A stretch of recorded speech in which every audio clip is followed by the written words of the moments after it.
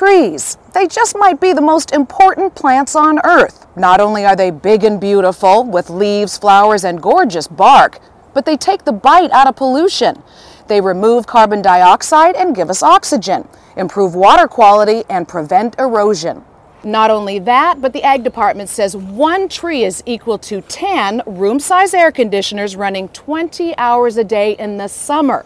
Hi, I'm Ann Jagger for the Oregonian Homes and Gardens of the Northwest, here with some tree tips.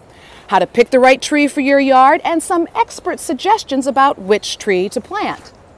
Our expert is award-winning Oregonian garden writer Kim Pokorny. She loves studying trees.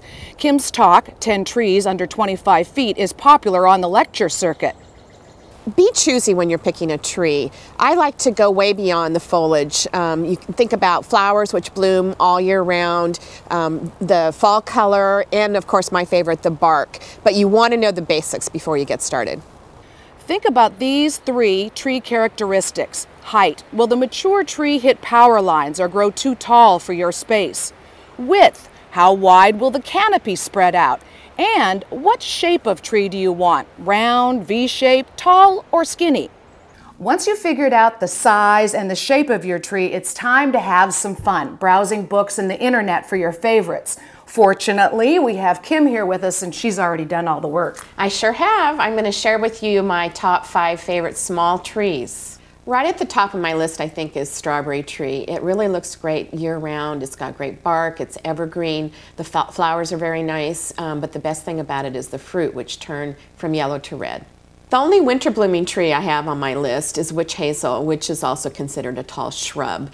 It has these great red or yellow flowers that remind me of hula skirts. That's really my favorite part of it, but they also have great fall color. Crepe myrtle, which traditionally has been considered a hot weather plant and up till now has done best in the South from Florida on up. But new varieties, which have been named after Native American tribes, do really well in the Northwest. And best of all, they bloom in fall when lots of other things are not blooming. So look for crepe myrtles that are named things like Cherokee and Arapaho, and you'll get the best of the best. Now, Kim's picks will all grow about 25 feet, but it's a good idea that you find out what the mature height of the tree is going to be and how fast it will grow, because some trees are very slow growers, and ideally we'd like the tree to mature while we're still young enough to enjoy it. That's a great point, Ann. Another thing is that you really need to consider when you're planting a tree in the parking strip next to the street that you probably need to get a permit. So be sure to contact the city. Really? Yes. Speaking of the city, the birch bark cherry is one of the trees I had to get a permit for, and it was worth it. This is a tree that is at the top of my list, and it's all about bark. Bark, bark, bark. In all seriousness, the birch bark cherry has the most magnificent bark. It is smooth, mahogany, and it just shines in the light. Okay, Kim saved one of the best for last. Japanese snowbell, particularly the variety snow cone, is a gorgeous tree. It's just covered in flowers in June, but plant it someplace where you can look up at it because the flowers do droop down. Okay, so Kim has given us her top 5 trees under 25 feet. Not dollars, right? That's for sure.